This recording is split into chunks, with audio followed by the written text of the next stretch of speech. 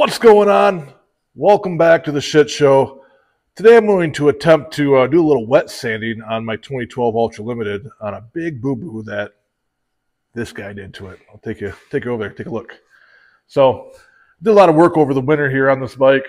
Well, really not a lot, but did some work over the winter on this bike. And as I was putting on my head pipes and all that stuff with my brother, I was holding my pipes and he had to take the jack down. Long story short. Anyways, I thought I had it secured. I didn't, 100% on me. And I put this big old nasty naster in there. And yeah, I mean, it is an older bike. I get that. But for being a 2012 and being ridden in upstate New York and in northern Michigan its entire life, it's in pretty darn good shape. And I took a lot of pride in that gas tank. It was pretty, but not anymore. Pretty fucked up. But we're going to fix that today, hopefully, unless I mess it up even more. We'll figure it out, right? But here we go. We're going to test it out. So the very first thing you want to do on this is get the area prepped up, right? Just clean it off with some water. You don't want to use any waxes or any real heavy detergents on it. It's going to contaminate the area anyways. These things are badass. I get them from Home Depot. They're like $2.99 a piece. The sprayer on them works great. They do a good job. So I'm going to sit you guys down, go over that, and yeah, we'll get started. All right. Oh, you can see that hyper wax from Chemical Guys doing its thing. But we're just going to clean the area off really good. You got to make sure too you have yourself a clean microfiber towel. Just to get all the garbage off it.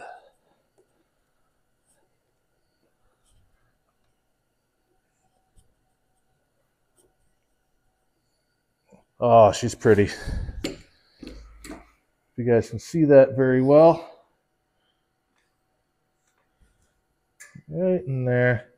It's not really picking up on camera as bad as it is on my eyeball. There we go.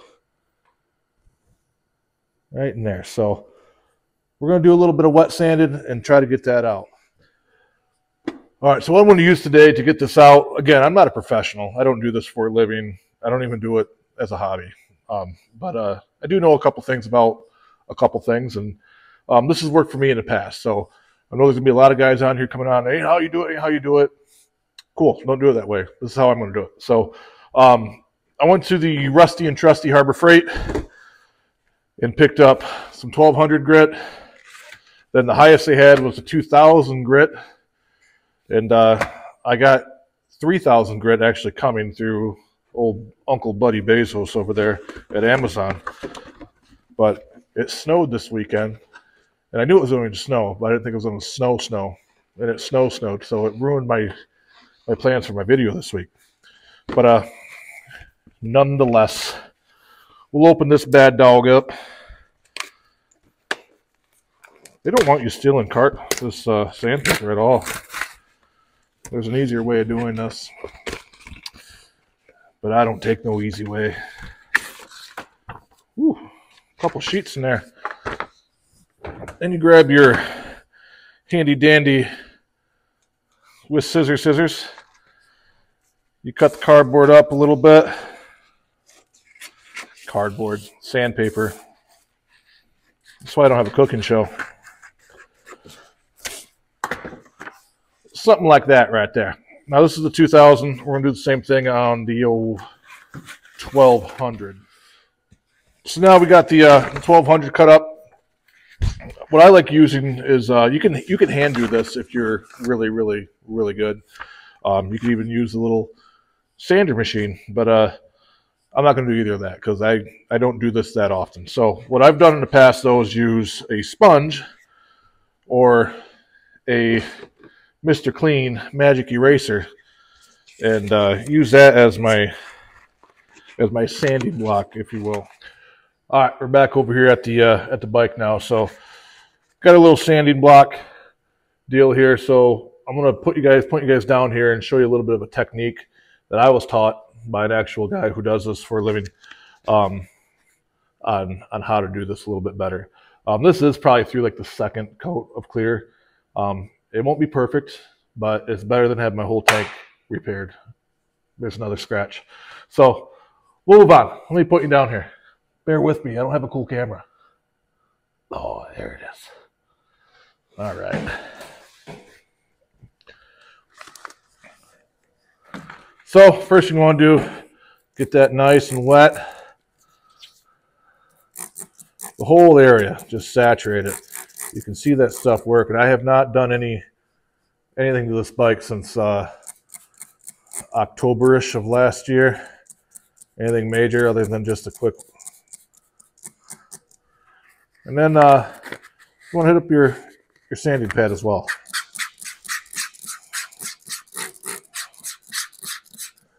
I got hot water in here, that's why it's steaming. So, could have made that a little bigger. So instead of, you don't want to go back and forth like this or up and down. You kind of want to go on a 45 to the area. Now my affected area is about 1 inch long, so I'm going to go around, right around in there. And then too, you don't want to have your pad flat. You want to keep it at a slight 45 like that. And what that's going to do is help prevent any gouging into the tank on the sharp corners.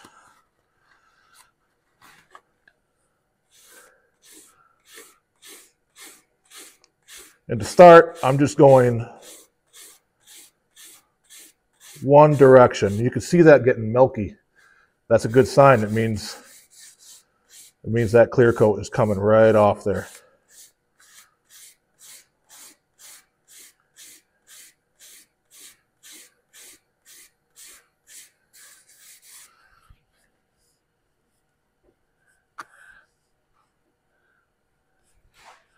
It's already looking better. You can still see it, it's still visible, but it's looking a whole lot better.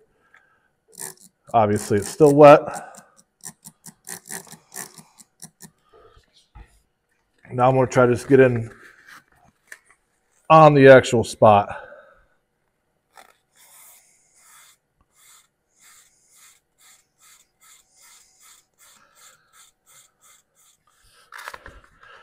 All right, so now we're back with the 2000. Going to wrap it over my Mr. Clean Magic Eraser. You can already hear the comment section.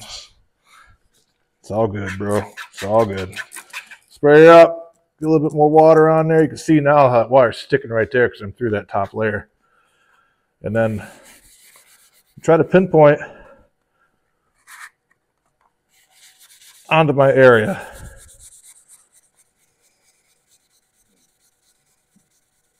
And you're not putting any pressure on this. You're letting the sandpaper do all the work. If you're putting force behind this, you're definitely doing it wrong.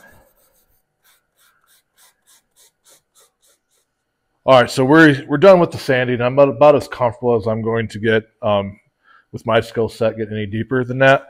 But we'll try to send you guys around to see. See, right there is just a little. But we're going to try to get this out and see what we can do, see what it looks like. If it doesn't look great, I'll just repeat the process. That's the beauty of this. Let's try to buff that out. Sadly, I'm out of my chemical guys stuff that I usually use. I do have some of this turtle wax, which is a great product as well. So we're gonna give that a shot on this old girl and see how it does. But you got to remember to order some more stuff from the Chemical Guys website. All right, so I need some advice from the old guys on here. I've been married a while. Anybody else? Wife just, as soon as you start moving, all of a sudden get a bug up their ass. They want to do everything at the same time. All day long. All day long. We've done nothing. We went and did some shopping this morning. We had a nice breakfast. Leisure, lazy day. And as soon as I come out in the garage to film, I said, hey, I'm going to go out and make a video in the garage. Okay. Here we are. 21 years of marriage, man. Wouldn't trade it for the world, though. So I'll be right back. I got shit to do. Now we're back over here at the bike. You want to give this a good shake. And you definitely want to make sure this tank and where you're doing this at is completely bone dry. And I believe she is. I say that and I found a water spot. So now you go get yourself another microfiber towel, which I have over yonder here. You shake this stuff up. Splooge it onto the rag. Way too much came out. Story of my life. That's way too much. Way too much. But it ain't gonna hurt it. So you just put it on there and you rub her in.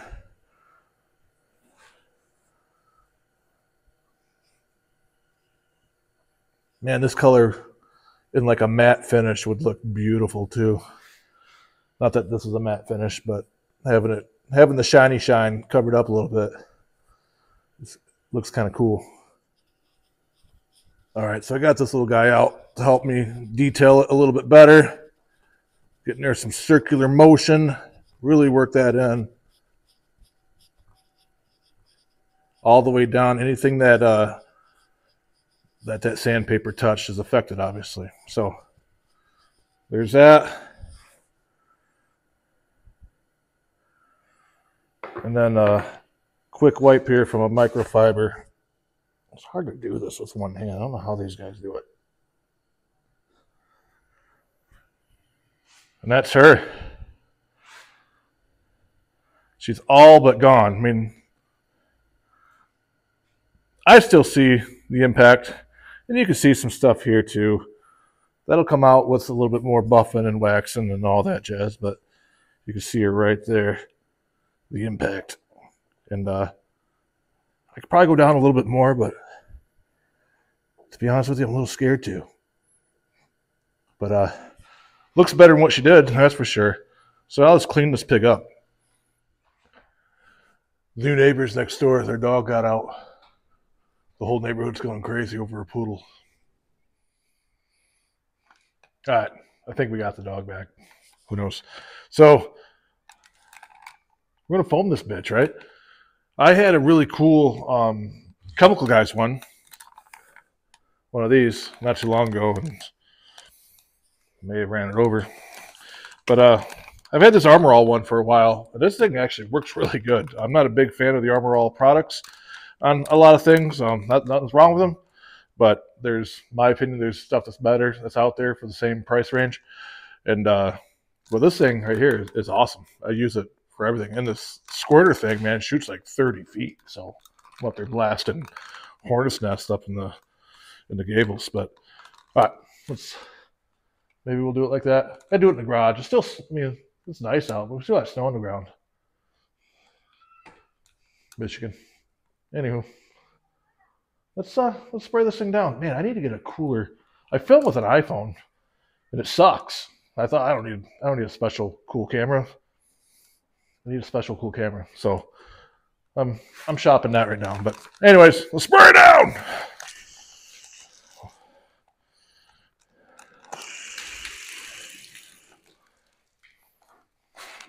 Remember I said how far it shoots?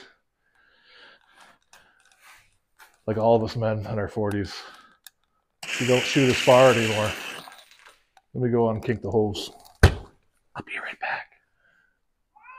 The poodle's still out, but I think they got it now. Whew, thank God. Anyways, I was bragging this thing up, and whatever. We're going to roll with it. All right, well, we got her washed up and pretty much dried off. Took the old Olson's bag off, but yeah, let's take a look. I'm going to spin you guys around so you can take a gander at my scratch. Okay, there she is. Still have a little bit of a gouge though. You can see it. Well, right there. And there we go. You can see it right there. But from the 5 foot away mark, it's not there. And I'm pretty sure nobody but me is going to see that thing. I still might attempt to try to get that out a little bit more, but we're gonna worry about that later on. That thing was driving me nuts from day one when it happened. So shit happens though. That's why you protect your tank, you protect your fender when you're working on your bike. It was 100% my fault. So it is what it is. And I got to learn something new and do a little dusting off of some skills I used to use back in the day. But again, in no way am I professional. Don't listen to anything I'm doing. This is just what I do, how I've done it in the past. And it turned out pretty good. There's no other marks on there. There's no scratches from the sandpaper. All that stuff gets buffed out. There is a little bit better products in the turtle wax that I used, but that stuff does a great job. And so now we're just going to do a quick detailing on it. It's still, you know, mid-March, and we just had snow. It was 70 degrees like a few days ago, and then we got like 3 inches of snow the other night. So I'm not going to go on and do crazy on the detailing, just because I am going to ride. I actually plan on riding tomorrow. So, but we are going to shine her up a little bit. So let's go through a little bit of that real fast. So like I said before, I'm a big fan of the Chemical Guys stuff. They don't sponsor me. They don't give me anything for free. They don't even know I exist.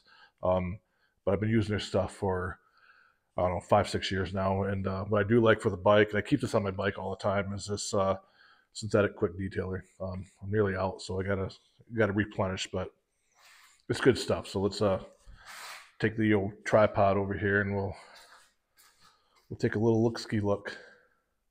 Boop, boop, boop, boop. So easy as gravy, just spray it on. I like letting it sit on there a little bit.